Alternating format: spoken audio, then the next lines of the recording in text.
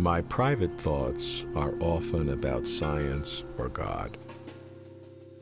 I was trained in brain science, and I never stop wondering about God.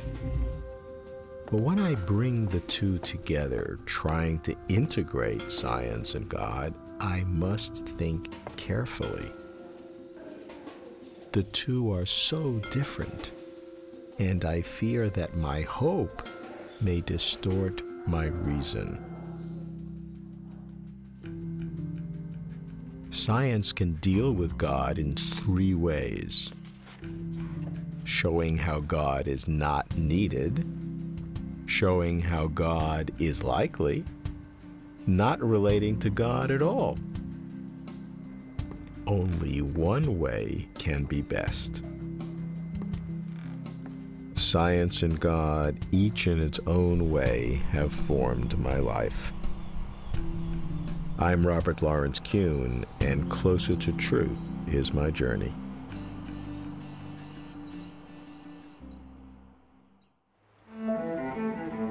I start with science and the scientific way of thinking, my roots. I speak with physicist Lawrence Krauss, a leader in the public understanding of science, who probes the meaning and the limitations of science. Lawrence, why is it that most good scientists don't believe in God? I think you're overstating it a little bit. I think that most scientists don't think enough about God to know whether they believe in him or not. It's just irrelevant. There's no evidence that we need anything other than the laws of physics and the other laws of science to explain everything we see. Physics has been so successful in describing the universe that we tend to be the most obnoxious among the scientists in terms of our chutzpah, in terms of assuming what we can do. In fact, often overstating the case that science is all there is. Why do you say overstating the case? Well, because I've come to realize over the last years that it's really important to realize that science isn't all there is. We now can address with a straight face questions like, why is there matter in the universe, and what happened in the first billionth of a second. And so because of that grand sense of power, I think people tend to say, well, if we can understand things all the way back to the first billionth of a second, we understand everything. But science is not the only way of knowing. Many people feel some spiritual sense, and science doesn't address that. Some scientists would say because science doesn't address it, it doesn't exist. It's nonsense, you're fooling yourself. And that might be right. But if you can't test it, it isn't science. And there are lots of things you can't test. I think it is really important to recognize, as has been said, that science does not make it impossible to believe in God. It just makes it possible to not believe in God. and that's really important, because until you had science, everything was a miracle. So science takes a tremendous amount away from being miraculous. It says there's just a pedestrian cause, maybe a wonderful cause, but it's a natural cause. I was at the Vatican once and at the Pontifical Academy and lecturing to some theologians, and I said to them, and I wasn't being facetious, that they had to listen to me, but I didn't have to listen to them. Because in some sense, I think to have an honest and sensible theology, you have to be consistent with the laws of physics. Right. But I don't need to know anything about purpose or ultimate purpose of the universe to understand how it works. But is there an area beyond which science cannot go, and even in principle cannot go? Yes, of course, there is, and I would say faith in some sense. Faith being defined as that which you believe in with the absence of evidence. I'm always hesitant to make absolute statements, because as we understand more and more about the history of the universe and understand whether our universe is unique, etc., we may come to grips with questions that have traditionally been theological ones. So I can't say that at some point we won't. But it is important to realize at this point what the limits are. And I think there's been a lot of interest in the interface between science and religion, and I find that unusual. Because I don't think there is much at the interface. Not much at the interface of science and religion, Lawrence? Each works its own world and has nothing to say to the other? But the relationship is not symmetrical. Theology cannot ignore science, but science can and should ignore theology. Maybe it's all a polite conspiracy. Atheistic scientists patting God on his non-existent head and quarantining believers in their ancient fantasies. Maybe it's for good reason. I need a scientist who is a believer. Count Francis Collins in the minority, a leading biologist who believes in God. What's more, he's not embarrassed to proclaim his belief. Me? I've felt embarrassed at times, so I admire Francis's courage. Now, what about his ideas? We meet at the National Institutes of Health. Francis, as a famous research biologist, head of the Human Genome Project, and a believer in God, do you find that dichotomy difficult? I not only don't find it difficult, I find it incredibly harmonious. And for me, being somebody who has both a scientific worldview and a spiritual worldview makes me feel like a more whole person than I could be if I was narrowly focused on one or the other. Science is the way to investigate the natural world. I am a scientist. I believe in those tools to find the truth about how the natural world works. But I also believe in spiritual tools to find answers to questions that science can't help me with, like why am I here and is there a God? Doesn't evolution say that everything is totally random and therefore pointless? Pointless, no. Random, maybe from our perspective, because we're trapped in this linear arrow of time. But if God designed the process of evolution to create human beings in his image with whom he could have fellowship, who are we to say that that's not a clever and incredibly elegant method? Well, doesn't it indicate a kind of a wasteful use of time and energy? Well, let's first say that while we humans are special creatures, and as a believer, I think we have a special relationship with God, the wonderful diversity of all of the other animals and plants and microbes on the planet is a source of great elegance and amazement and helps the whole thing actually work. So you had to also create all of that diversity by some means. I suppose by multiple acts of special creation, gazillions of them, you could have achieved the same goal, but it might not have been nearly as beautiful a tapestry of relatedness as we now see about us, and which evolution has managed to accomplish with God, in my view, guiding the whole process. As a believer who sees God's hand in the whole thing, it is possible to look at the scientific evidence in a somewhat different way. It is also a glimpse into the magnificence of God's mind, into his phenomenal ability to use mathematics and physics and chemistry and biology and cosmology and all these sciences to achieve a particularly elegant outcome. And in that regard, science can be also an occasion of seeking something about God's mind, even if you'll accept the word, even an occasion of worship, where by discovering these things about the natural world, we are appreciating in a small little way a little bit more about God's grandeur. Francis is so fervent. The excitement of science, the majesty of God. I admire that. But do I believe that? I want to. I must go further. Robert John Russell is founder of the Center for Theology and the Natural Sciences in Berkeley. A leader in researching science and religion, Bob is an ordained minister with a doctorate in physics. We meet at my home in Pasadena. Bob, the traditional feeling among most scientists and theologians is that really the data that each one has is of little or no use to the other. How do you see it? Well, theology has always taken the data from its sacred texts, its tradition, and from reason and culture and the learnings of culture. So science is part of that, and science therefore has to be part of the data, or what's taken seriously by theology. So if we discover the universe has a beginning, t equals 0, that's important for thinking about God as creator. Maybe that's just some kind of indication of God as creator. So therefore the data of physics must be considered by theology. Now, what does that mean? Charles Hartshorne, a process theologian, really believes God experiences the world in the present, the whole world in the present. But if, according to special relativity, there is no global present, the idea of the present makes no sense, it's anthropomorphic illusion, then this is a challenge for Hartshorne and for all of us who think of God acting in the world.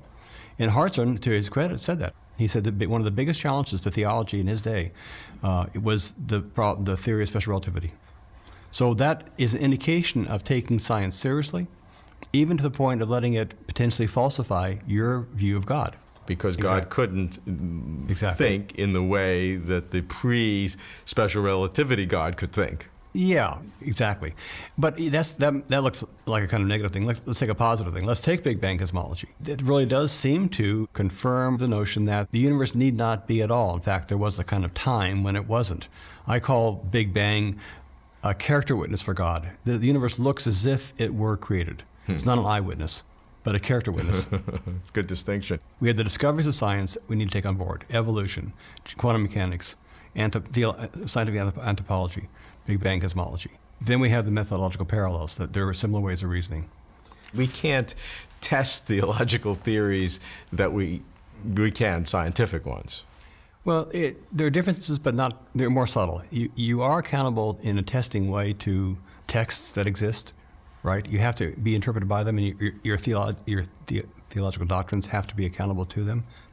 But there's also a lack of testing in parts of science that are mainline science. Cosmology is a historical science.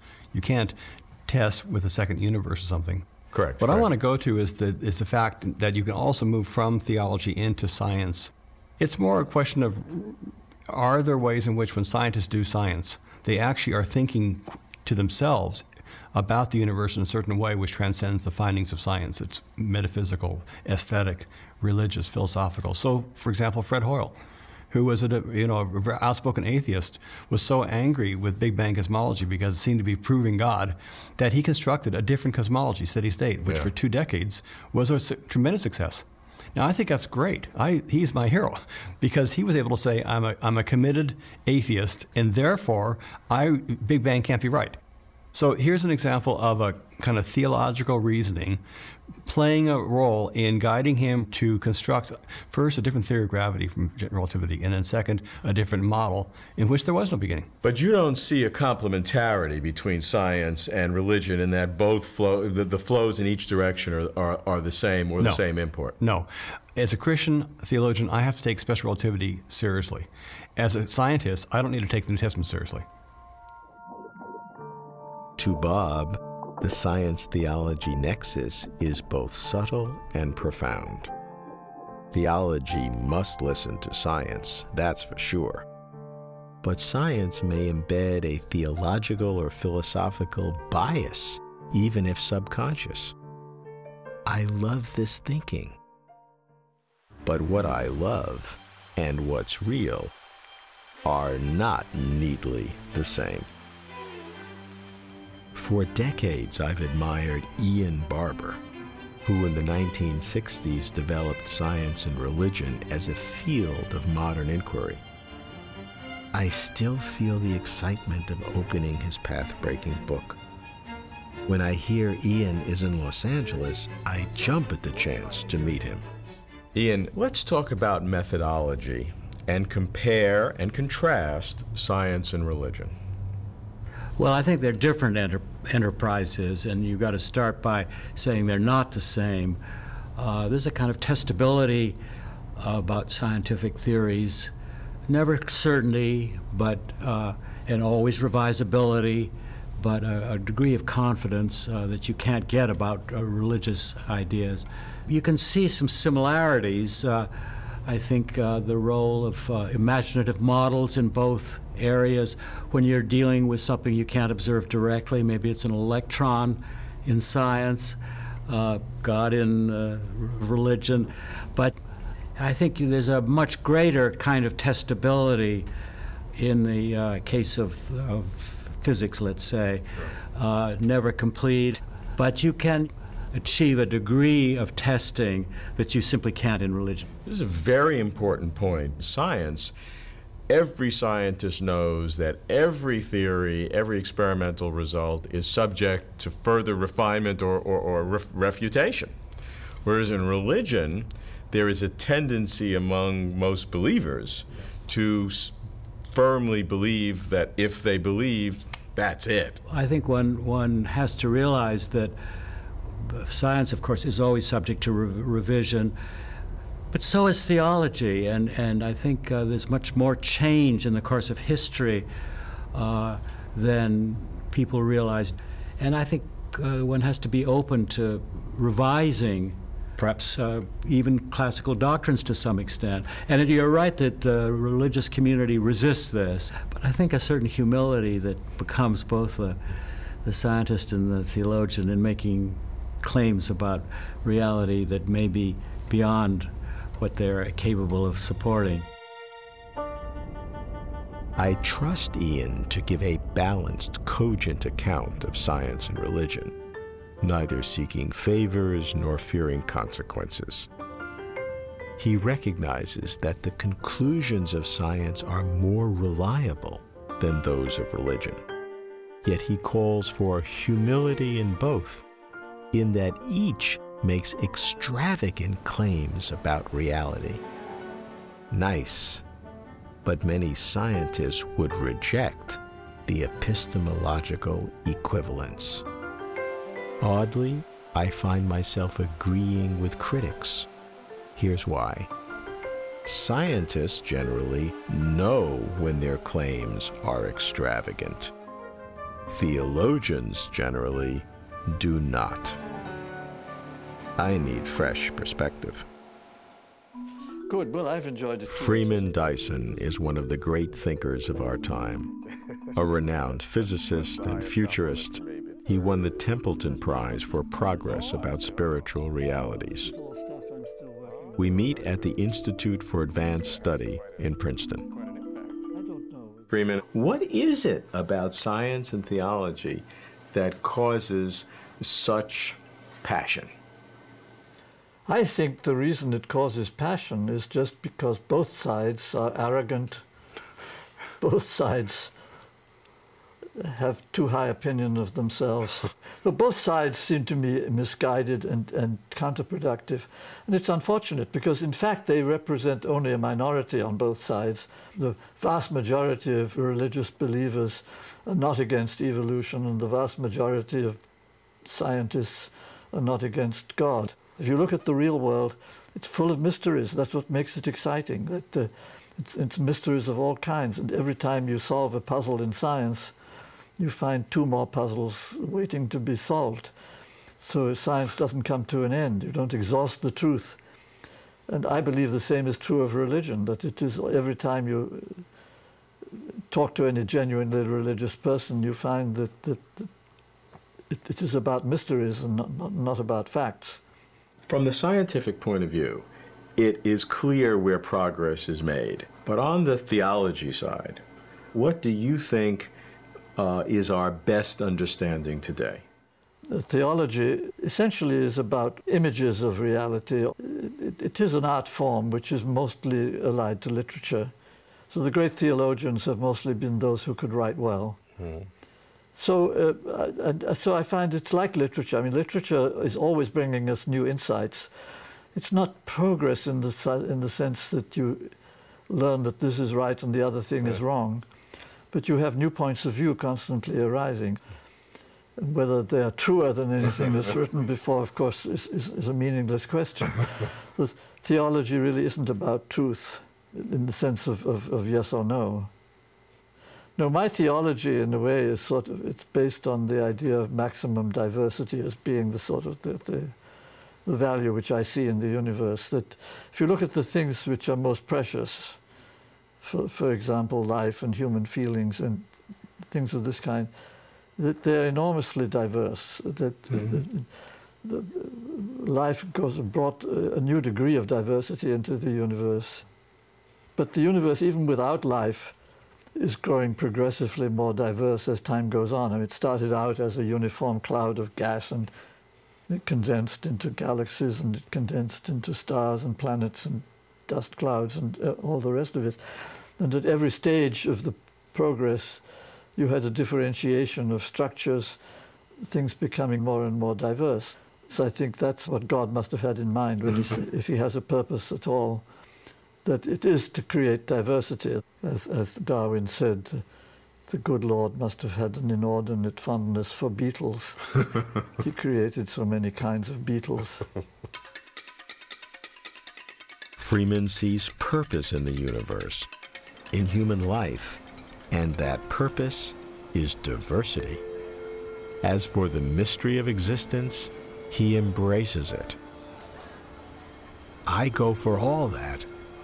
Further, if there is a God, then diversity out of simplicity must mark God's creation. But ours is a Judeo-Christian worldview. What about other cultures? Michio Kaku, a physicist and visionary, brings together different cultures, Buddhism and Christianity, as well as science and religion. Is Michio enlightened or conflicted? I find out when we meet in New York. Your parents were Buddhists. You were brought up through Christian schools, and you obviously became a physicist. How do you reflect on this fascination we all seem to find with the science-theology nexus? Well, I've always had two parts of my brain that were in constant warfare with each other. In Buddhism, we believe in this timeless nirvana, where there was no beginning, no end. And yet, when I went to Sunday school, I read Genesis, and I read about the fact that there was a beginning to the universe. And then there was also a doomsday, an end to it all, which seemed to violate the Buddhist precepts of nirvana. I'm a physicist today, and today we have a multiverse idea where we can meld these two ideas together. The fact that there is a nirvana, which is the nirvana of the multiverse, higher dimensions where bubble universes pop into existence, and there was a Big Bang. In fact, many Big Bangs, many genesis taking place all the time as bubbles pop into existence and pop out of existence. Ever since ancient peoples looked up in the heavens and saw the stars, they wondered, where do I fit in this larger cosmic scheme of things? What does it all mean? Well, how do we progress forward? Is this just metaphor, or is there some real serious ideas that we can learn? I think we have to take some of the parables of the past seriously, because ancient peoples did come up with rational explanations, at least in their mind, to why there are things. Now, science, of course, says that we have something called reductionism. We split atoms apart, we look smaller and smaller and tinier and tinier objects, and that's the reason why we have the internet today, and radios and television, microwaves and flat screens, TVs, because of reductionism. However, reductionism ultimately comes to a halt. We busted atoms apart and found lots of particles that had no rhyme or reason. Well, now we have a more holistic point of view, string theory, which says that we have to look at the entire universe, a universe of strings, a universe which explains why we have so many particles as musical notes on a vibrating string. I think one of the most common denominators of most religions is the idea of harmony, synthesis, harmony. And when you look at science, science also obeys some of the fundamental philosophical directions that are found in ancient societies. The search for harmony, the search for unification. And that's why Einstein said that he believed in the God of Spinoza, the God of harmony, that the universe didn't have to be as harmonious as it is, but he did not necessarily believe in the personal God, the God of prayer. He thought there was a lawgiver, that is, the laws of harmony.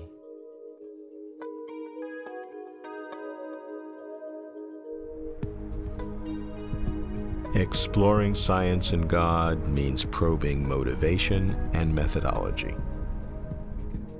As for motivation, it's natural to use science to reinforce prior belief.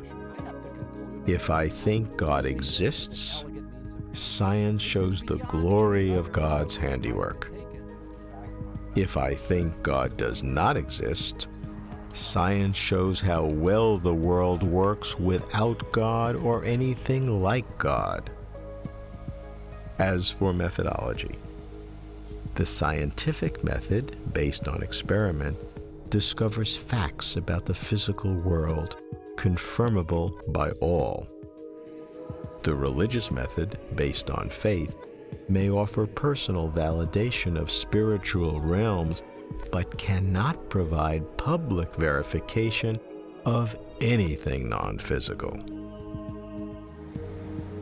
Is this progress? Not much. Even so, just considering science and God takes us closer to truth.